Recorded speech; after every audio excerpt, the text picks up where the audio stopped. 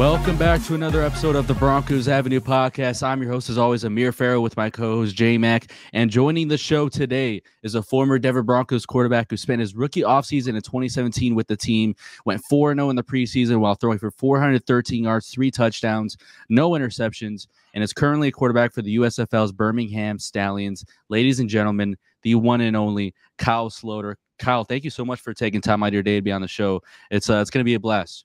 Yeah, absolutely. Appreciate y'all having me.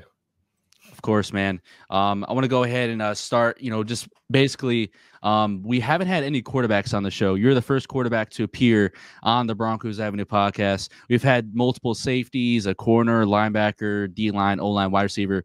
What is it like to play quarterback at the highest level in the NFL? And can you kind of take our listeners through some of those trials and tribulations of playing that position? Yeah, in my opinion, and I think I share this sentiment with, most players in the NFL, but I think the quarterback position is probably the hardest position in all of sports just because there's so much on your plate.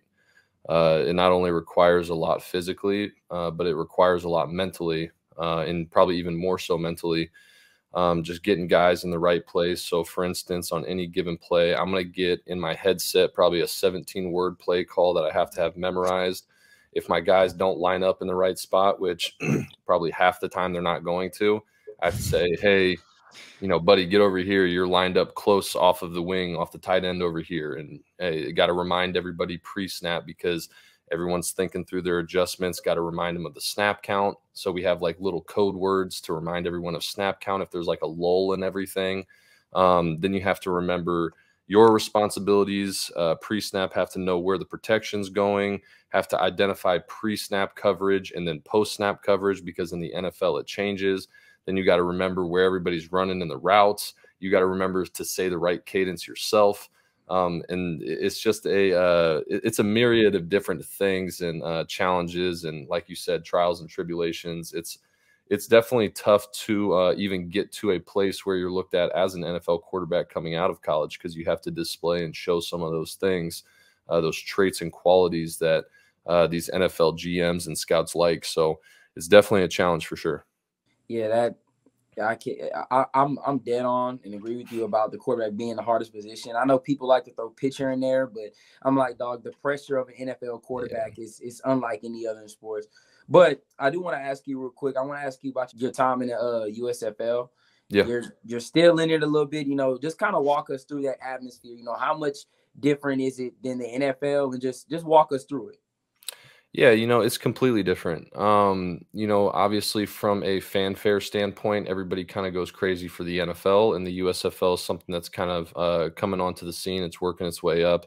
It'll never be where the NFL is, just because of the history and all that kind of stuff. But I think it's really good for football because it gives a lot of these guys, like, if they had some sort of deal worked out where a third string guy could go play some summer ball somewhere and still be on an NFL team, get some reps, because that's what's most valuable. You see a lot of guys at the end of the bench that stick around on teams that don't ever get into any games and get any meaningful experience because practice is one thing, but once you're going to get hit by some of these 300-pound guys, it changes the dynamic of everything. You kind of find out who's got it.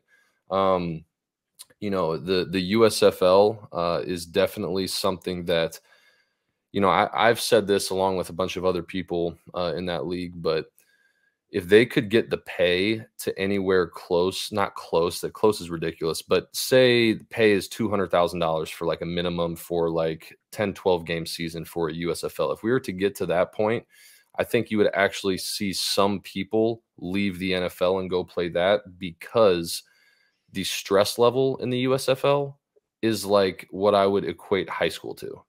Like it's not even college, like in terms of the stress level. It's like you go, you practice, and then you have to, because they don't have like the facilities. Like college, you have a facility where you can work out, you can go to meetings, you can do all that kind of stuff. But really you're in a makeshift space to do like maybe 1 or 2 meetings for an hour and a half, 2 hours, as opposed to like 6, 7 hours in the NFL.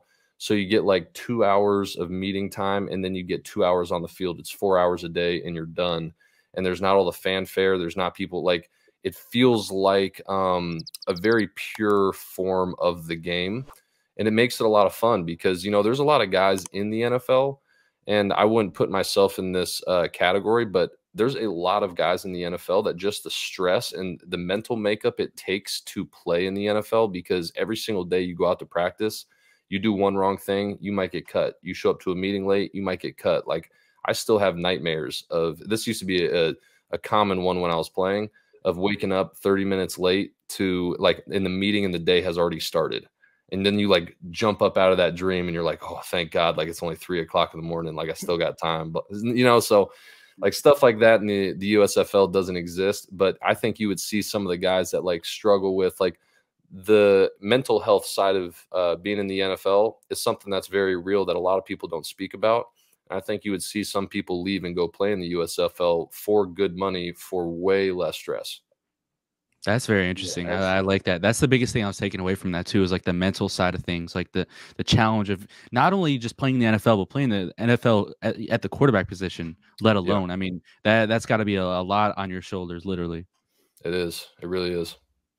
So next thing I want to talk to you about is obviously, we're talking about on the topic of a quarterback, Russell Wilson. Last year, man, was a pretty rough season from all Broncos country for himself. His worst career of the season. I don't think anybody can argue against that. What are your kind of your takes on Russell Wilson this season? His stats obviously look amazing, but if you actually go and watch the tape, there's some games where he definitely could be doing the little minor things a lot better, putting this team in an even better position to make better plays on offense. What are your take on Russell Wilson under Sean Payton this year, having a much better offensive line and just like better offense in general? Like, what are your takes on Russell Wilson in 2023? Yeah, I think Russell made a big step, obviously, from last year to this year. Who knows? The coaching thing has made a big deal between Hackett and Sean Payton. Hard to tell. It looks like he's much more comfortable that's the only thing I can equate it to, is he looks much more comfortable in a Sean Payton system as opposed to a Nathaniel Hackett system. So, I'm not in the building, so it's hard for me to say that the plays were the issue or, whatever it was. Won't speculate on that. But no, he looks a lot more comfortable this year. I will say, watching the Broncos and being a Broncos fan, just because, having played for the team, I consider myself, a lot of great memories there, consider myself, a Bronco and a Viking more so than any of the other teams that I played for. Watching Russell Wilson, it's hard for me to not sit here and say that the defense couldn't be a lot better and put the team in a better position, because when you have to score every single time to stay in games, like every single drive has to end in a field goal or a touchdown to stay in games, it feels like, and I haven't watched many games recently, but early on in the season, I was breaking down Russell Wilson film pretty regularly. Obviously there's things that he can do better. I wasn't super impressed with the offensive line early on, better than last year. But to me, it's kind of like you put a guy that's kind of on the back end of his career behind a support system, really from all sides of things. Like, I don't think anybody is overperforming. Like, I don't think the offensive line is doing great. I think they're fine. Like, they're probably, last year I would put them near the bottom. They're better for sure. They're better for sure. But they're still not in the top half, in my opinion. They're okay in the run game. Pass game is a little bit suspect. And I think Sean Payton has done some things to, like, if you watch each individual lineman, it's not much different from last year, but what they're doing in the scheme is a lot better. They're chipping more with tight ends. They're chipping more with running backs, which helps the tackles get their blocks more easily. The receivers, I'm still waiting for Jerry Jeudy to kind of burst onto the scene like I thought he was going to from Alabama. That's a whole nother conversation in itself. I think Courtland Sutton does as good as he can. I really like him as a player. And I think Javonte Williams, so like between Russell Wilson, Javonte Williams, and Courtland Sutton, I think those are your three guys. But that's not enough. You need 22 guys to step up and play with you on both the offense and the defense in order to have a good team. And they just don't. And obviously your Pat Surtains, there's guys around. I really like that. Is it Alex Singleton? Is that the linebacker? Yeah. I really think he plays hard. I like him a lot. He always stands out to me. Haven't really broken him down individually, but I just see him flashing on tape. Seems to be around the ball a lot. I mean, they have good pieces here and there.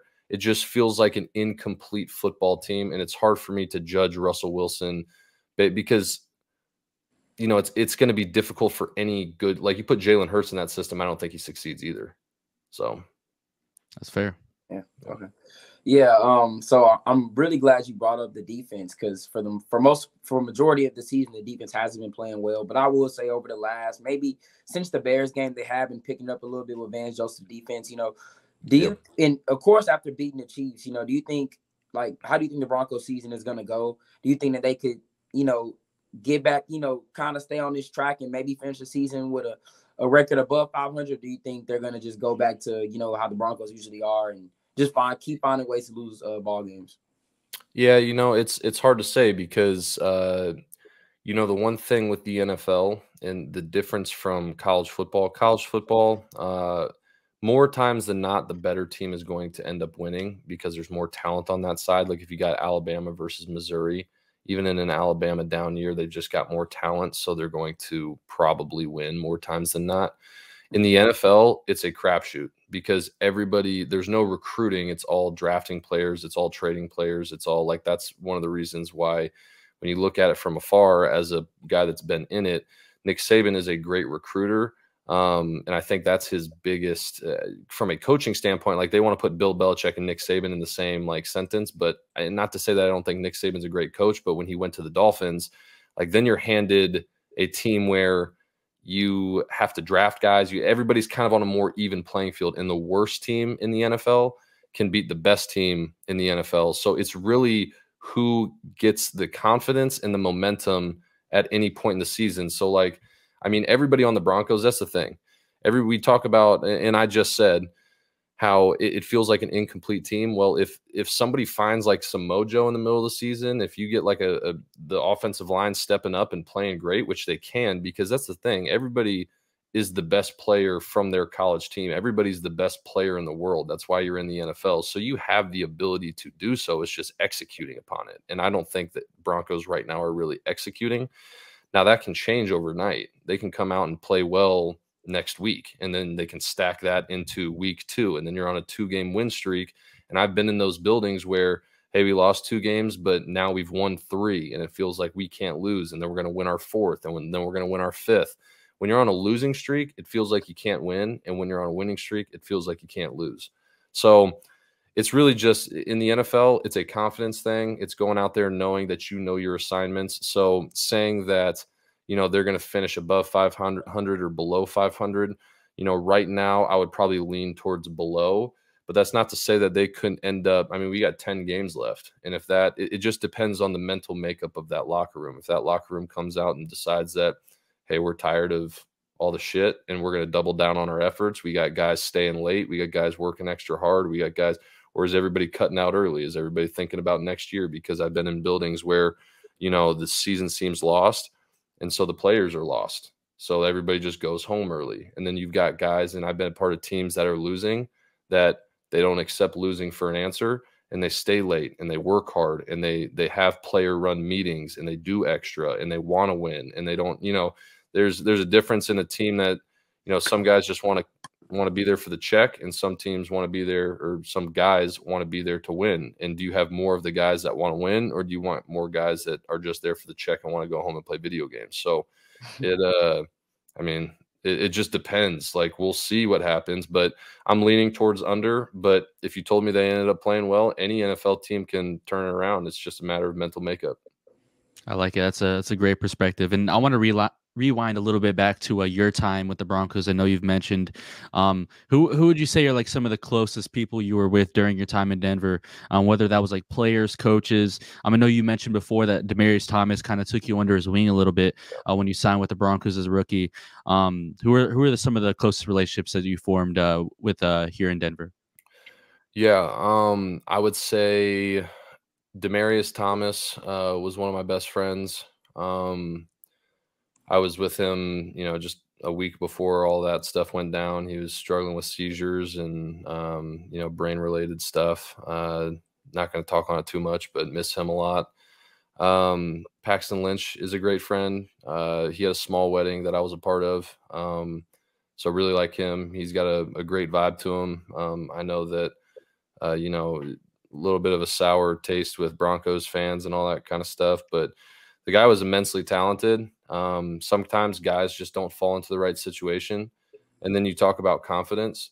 You know, just to give a little example of it, like for me, the trajectory of my career changed when we had that preseason game and I against the Bears, my very first one, and threw a touchdown in a comeback victory against the Bears in preseason, and everybody's hyping you up and you get confidence. It changes. I mean, I went on to play really well in every preseason game I ever played in, I think because of that moment. When you have your I'm here and I belong moment, I think that's powerful. And I just don't know that Paxton ever got to experience that. I think everybody being a first-round pick, a lot of pressure.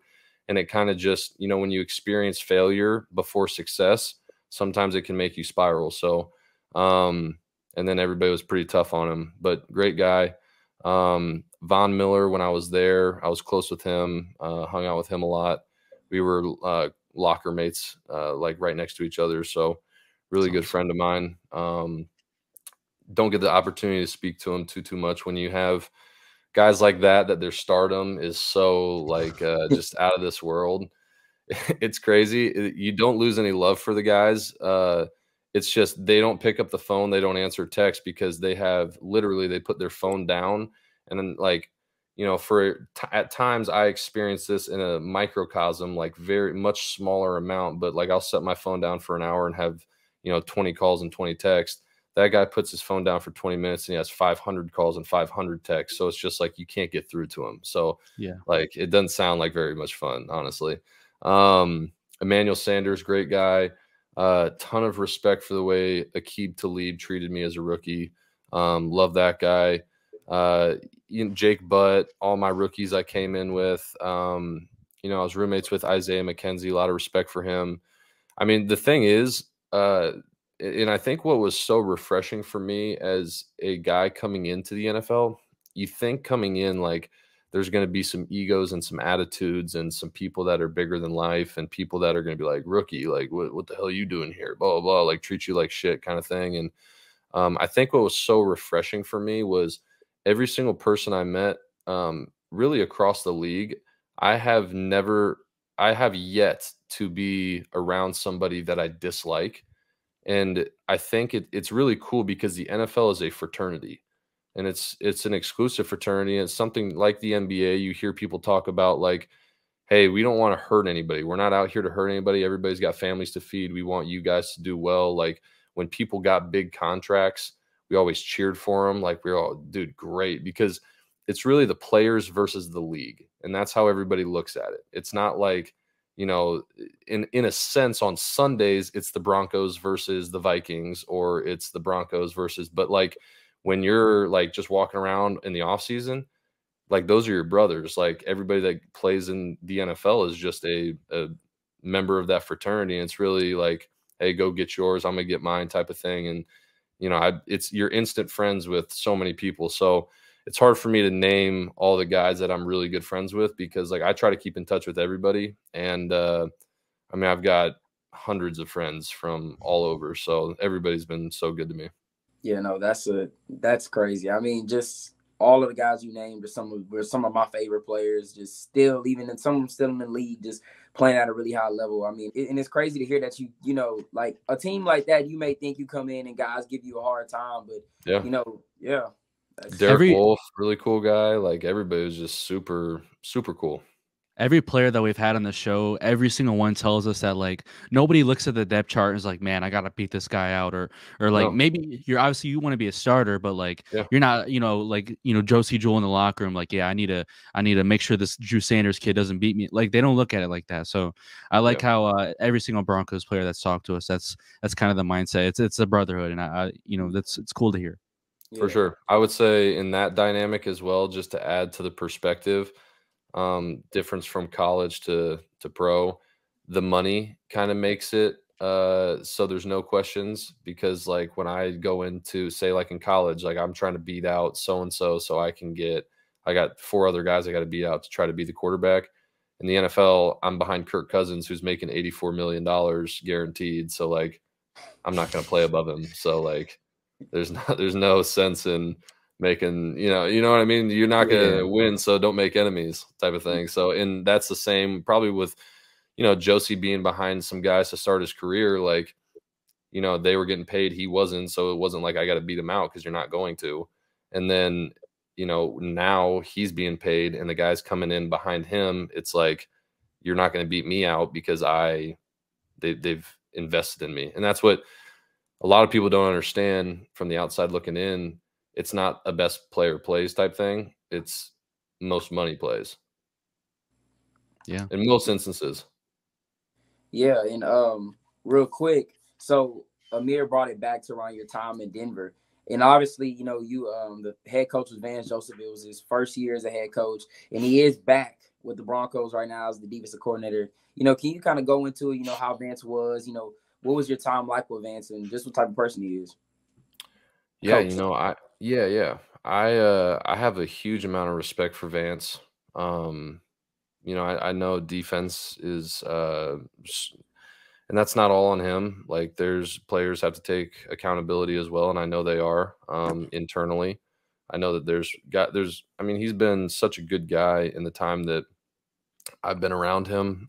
He's one of the reasons that I was picked up in Arizona, vouched for me when he was the defensive coordinator there. His leadership is really what allowed me to have the opportunity to end up having a 6-year career in the NFL. I went to a bunch of other camps and whatnot throughout my career with different teams. And, as a undrafted free agent rookie, I was getting equal reps with Trevor Siemian and Paxton Lynch. They would get 6, Paxton would get 6, I would get 6. And I had ample opportunity to show exactly what I could do. They gave me a ton of time in preseason, allowed me to be myself, allowed me to make the plays the way that I make plays and see things the way that I see them. He was somebody that, a lot of times, like, if I'm the last one in the building eating dinner late by myself, Vance Joseph would walk through and, I would say 9 out of 10 coaches are going to go sit across the room by themselves. Vance Joseph pulled up a chair right next to me and sat with me many times, asked me how I was adjusting, asking me, how's life, talking about things outside of football. We talked about, we both go to the Virgin Islands a lot. So, he cared about you as a person, and I really respected that about him. Really great guy. I think fans and stuff I see and hear things of like calling for a guy's job and, whatnot. I know it's football and people get, emotional about it, but thinking about the person that he is and how many lives he's changed and touched and been such a good person, I'm really grateful to him for the opportunity that he gave me. And even though it didn't work out right away in Denver for me after cuts, I know he wanted to keep me. It wasn't his decision. And even if it was, that's just the way it goes sometimes. It's just business. It's not personal. And I never took anything personal. Great guy, great leader, great man. And I think he has a phenomenal defensive scheme. It's just for whatever reason right now in Denver, there's some pieces missing, whether that's from, play call here and there or players. I don't know. But he has the ability and he has the knowledge, and he's just such a great person. I know those guys are going to rally behind him.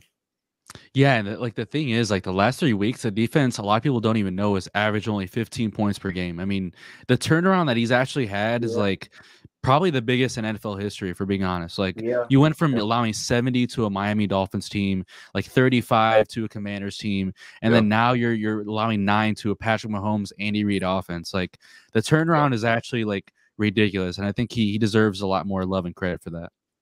For sure. And that's why, earlier I said, like, early on in the season, I need to break down. I don't ever want to speak on things that, like, I haven't seen games recently in the last 2 or so. I saw the early games. But if that's the case, then I'm happy for him. I hope it continues for the Broncos for sure. Yeah, Amir, I was just ready to say, like, I mean, you talk about turnarounds. You couldn't have told me that this defense was going to find a way to turn it around as quickly as they've done it. And I know some guys came back from injury and everything, but like, I mean, you talk about 70 to the Dolphins, giving up 28 to the Bears, and then just to come back and like complete. I mean, Patrick Mahomes in the first game we played him, he didn't really have a spectacular game, which is usually the case. And then you just talk about the game against Green Bay, how well the defense played. And then the last game is Kansas City. I mean, it's really ridiculous just to see the complete turnaround, like the substitutions that were made, the lineup changes, elevating guys. I mean, it's I feel like it needs to be talked about more in the league right now in terms of just like, I mean, this guy was on the chopping block. I mean, he really was. I mean, Bronco fans were calling for his job. I was really a critic of just like the defense in general. I mean, your team gives us 70. You're like, come on, man. Like, stuff. I'll give him all the credit for just, I mean, it's really spectacular. For sure. Yeah. So I want to go ahead and ask you one of my last questions. My good friend Johannes Shea, I know he's made some edits for you on your page. He's actually I consider him one of my best friends. So he wanted me to slip this question in there. He's a big fan of yours. He's obviously, like I said, made some edits for your USFL and everything. He wanted to ask you, if you absolutely had to pick, like, what is one of your favorite moments with the Broncos, whether it's on the field or off the field? And then, like, if you could just like kind of like explain to us like what the facility is like, and like how do you feel about the city of Denver and the state of Colorado in general?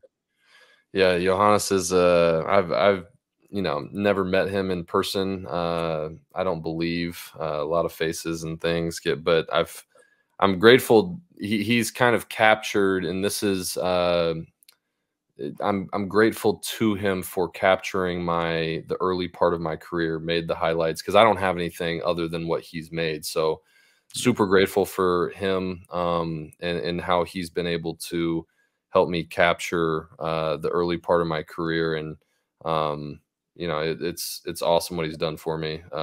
Again, grateful to him. But I would say the most memorable part of my Broncos career would probably be that first touchdown I threw in Chicago, because that's kind of like saying you've arrived in a moment like that would be silly. But like I said, it's I can do this and I belong moment. And that kind of propelled me to be able to have the career that I did and have the confidence and the belief in myself, because, if you think back, I was a wide receiver in college a year before that. So, you go from being a receiver to thrust in because of an injury at quarterback, and then now you're in the NFL. It's like, everybody's been playing quarterback for, a huge part of their career. And now I'm just getting into this position, and can I really do it? So I would say having that was huge for me. I would say between hanging out with the guys, hanging out with guys like Von Miller and Shane Ray and Domata Peko and Demaryius Thomas and Emmanuel Sanders, and going on the road with those guys, and, hanging out in their rooms and watching movies and just chilling and playing pool and, a bunch of different things, going to dinners together, both on the road and in Denver. The rookies took a trip to, let's see, we went to Colorado Springs, and then we went to the Olympic training ground for 3-4 days. And the Olympic training ground, the dorms that they have you in are like worse than college dorms. It's like cinder blocks. So it's funny when you're put in a situation like that with like some of your best friends, you just like, it's not a great situation, but because you're just with the guys laughing about it, like we had to walk like 100 yards outside to go to, like, if you had to take a piss in the middle of the night, you had to wake up out of your dorm, put on shoes, go outside, walk across the way, go to the bathroom.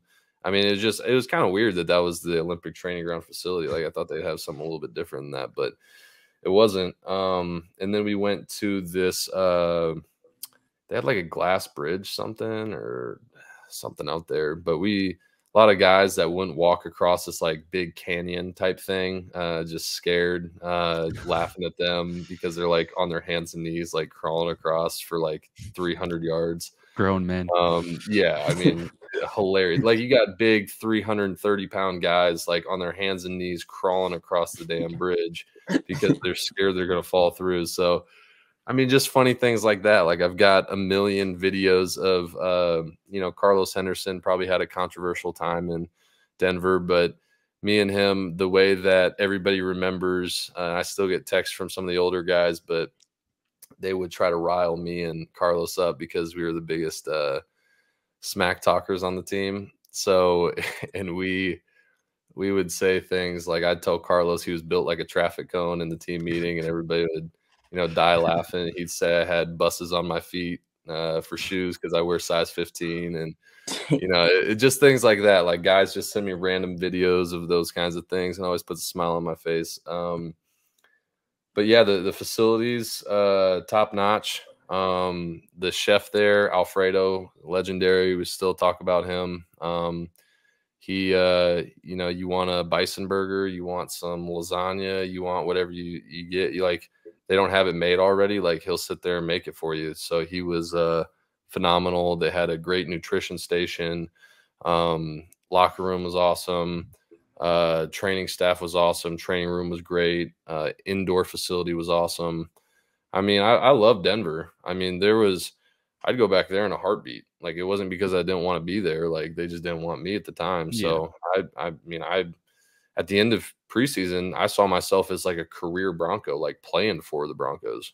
So one of my last questions I have for you, I'm gonna stay like in the Denver area real quick. So, yep. You obviously went to college in North Colorado, I think it was. Yep, yeah. Northern Colorado. Yep. Yeah, so did you think there was any chance that you were gonna be a Bronco, or was it like how did that whole process go? And was it really a shock for you to actually like stay in Colorado to actually play for the Broncos?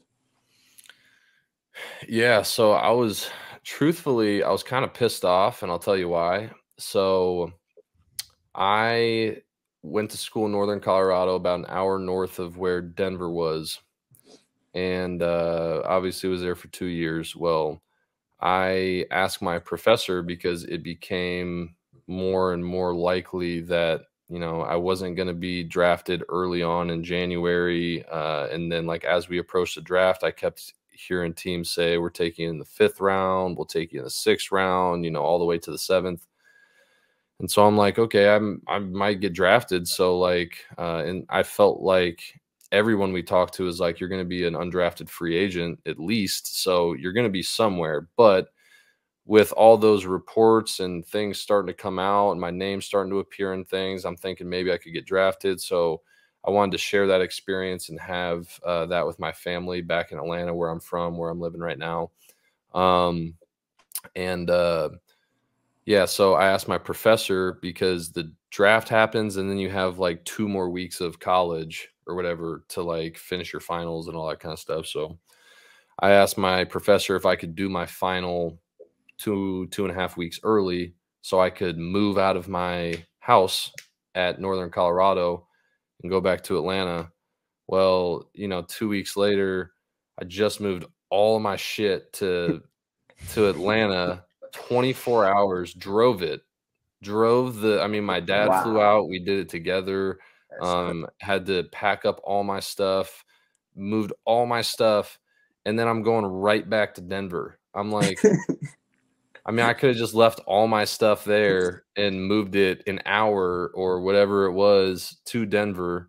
In the end, I would have had to move it regardless, but like I could have delayed the process for like another 5 months or whatever. But I was just like, damn, like I just moved all my stuff. Like I just literally made an Instagram post of like me playing football with Northern Colorado of like, mountains have been good to me, but let's get back to the Peach State type of thing and blah, blah, blah. And I'm like, damn, I'm right back here. Like, what's going on? So I will say initially was a little bit mad at the Broncos because they called me and told me that, so like you find out you're going to be drafted, I would say probably 15 picks or so before the actual pick happens. So everybody knows. I would say that's more common for like day 3. I would say it's probably 2 or 3 picks on like day 2, day 1 type of thing. Day 3, it's going so fast that, you know, they call you probably 15-ish picks. But so they call me halfway through the 7th round, and they're like, hey, we're going to pick you with our last pick. You're going to be Mr. Irrelevant. And I'm like, all right, sweet. So, and I had already been called by the Washington Redskins twice in the 5th round, at the top of the 5th round, and at the end of the 5th round by the Washington Redskins.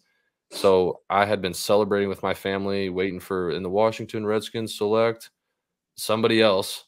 And we're just like, what the hell is going on? And then they call back. They're like, hey, sorry, we had something like happen. We had to get this guy. We're going to get you at the bottom.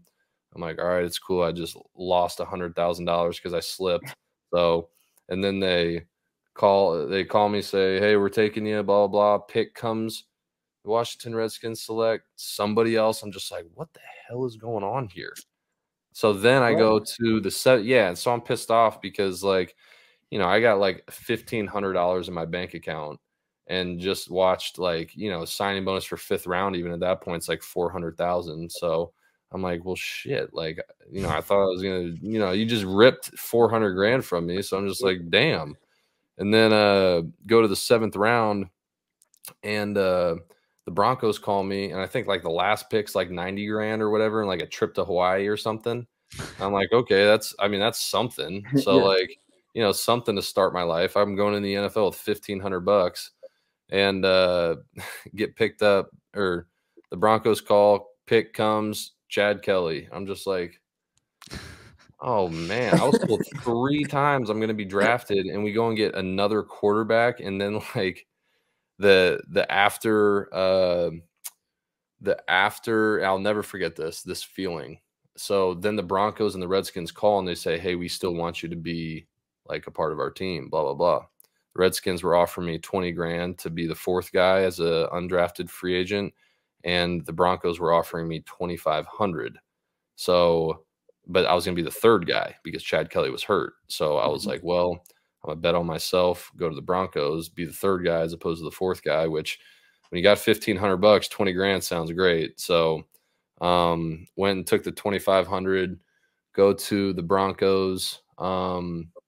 And I hear John Elway, when they're describing the class that they just drafted, they're like, we love Chad Kelly. We actually had like a 1st, 2nd round grade on him. Couldn't believe we got him, blah, blah, blah. And they're like, yeah. And they're like, well, and then one reporter's like, well, he's not going to be able to play because he has that tendon torn in his wrist. And he's like, yeah, that's going to take about 3-4 months. We brought in a camp arm just to, you know, fill in until he's healthy. And so like, They named every single player, even the free agents, by name, and called me camp arm. And I was just like, I'm going to go out here and go crazy. So, yeah. And then the last funny story. So we had to stand up in order of signing bonus. So like 1st round pick, Garrett Bowles.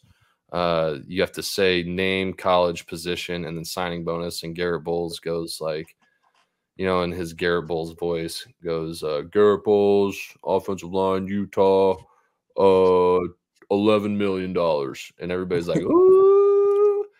And, you know, all the way down the line, you know, like, you know, 1.5, Brendan Langley and blah, blah, blah. And then undrafted, whatever, stand up. So like I got in good right away with everybody because I stood up. I go Kyle Sloter, Northern Colorado, quarterback. Signing bonus, 2.5 thousand. And everybody lost their mind. They thought that was hilarious. So, and then I made this video of what's his name? McCoy. I'm trying to think of his first name, but he was the offensive coordinator for us. Mike McCoy. Made a video of Mike McCoy, like a parody video that, like, for my rookie skit, and everybody lost their mind at that. So I got in. That's the way you got to get in with those guys. If you want them to like you, just got to be funny. Yeah, imagine you stand up and say camp arm. That would have been been something. Arm, yeah, camp arm, 2.5 thousand. I can't believe the disrespect, man. That honestly kind of pissed me off. Yeah, I'm not gonna lie. Washington, I've never heard that teams actually like will call you and say they're drafting you and then just straight up like don't pick. Well, I've multiple heard times. but like just like multiple times, okay, we're gonna draft you here, we're gonna draft you here, and then just never draft you. I think that is wow, that's crazy. You know, the disrespect, it's been real the whole time. It's still real. I mean, I gotta wake up every day. It's just, I mean, it's part of my life, but wake up every day to somebody on Instagram, somebody on Twitter telling me I suck. Luckily I have enough people also saying that I'm good, and they, you know, enough fans that care and all that kind of stuff. And none of it bothers me, but it's, you know, I figure you're doing something right if you got people that are willing to hate on you. And it's just something that fuels my fire. If I was somebody that it got to me, I wouldn't be where I am. It's something that, I mean, I've got Twitter posts on my mirror.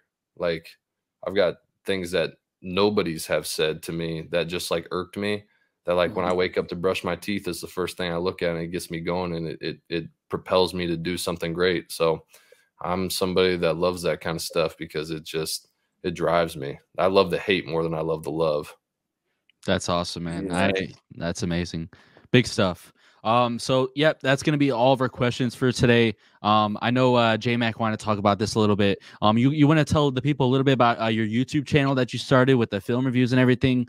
I watched the Will Levis video, the breakdown yesterday. That was top notch, man. I loved it. Yeah, I appreciate it. I'm just starting a YouTube channel. It's really geared and centered towards people that want to learn more about the game. You know, football is such a big sport in our culture and our society. And it's something where, you know, I would say myself coming out of college, like I put myself on a 3 out of 10 of football knowledge, and then learned everything that I know from being in the NFL. And it's weird, but you truly don't know football until you get to be around some of those minds in pro football. So I'm trying to take the knowledge that I've accrued to put it into a YouTube channel, so people can start to talk the language, understand what they're seeing. You know, talking about, like, somebody called me the other day and was like, man, I had no idea what 21 or 12 personnel was, and that's considered like base personnel. And then the defense matches that. That's why they're in base defense themselves, or nickel defense, or dime, to match like all the receivers on the field. They're like, I had no idea about those things. So it's something where I'm trying to build an audience of people that really just want to understand what they're looking at on Saturdays and Sundays, and really just football in general. So, yeah, y'all, whoever's listening out there, y'all give me a follow or subscribe on my new YouTube channel. I'm trying to build it organically, and going to be doing some giveaways and things later on once I get it to a place to help people around the holidays. So y'all give it a follow. Yeah, make sure you guys follow him over there on X at Kyle Sloter. Make sure you guys subscribe to his YouTube channel. You can look up at Kyle Sloter 1, or you can just click the link in the description. It doesn't matter if you're listening on YouTube, Spotify, Apple Podcasts. We'll have the link in the description. Make sure you guys go show love to the guy, Kyle Sloter. But with that being said, that's going to be it for today's episode. Make sure you guys like and subscribe to the channel as well.